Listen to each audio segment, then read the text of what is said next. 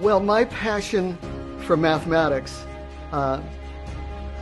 started very young, but in the classroom, not everybody has the same passion for mathematics as I had. So what I tried to do, and much of this came from other people I met, especially Charles Sismondo, and that is every kid who comes to your class has to feel that they can be successful. Not every kid is going to be an engineer. Not every kid is going to do most of the kids aren't necessarily going to major in math, but I want them to feel that they can be successful. And I wanted them to want to be in my classroom. That was very important.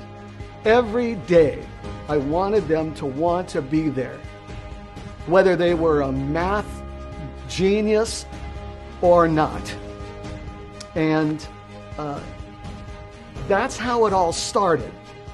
It started at Walnut High School, and it just continued and blossomed at Diamond Bar High School. Here we go! Give me an F! Give me an I! Give me a V!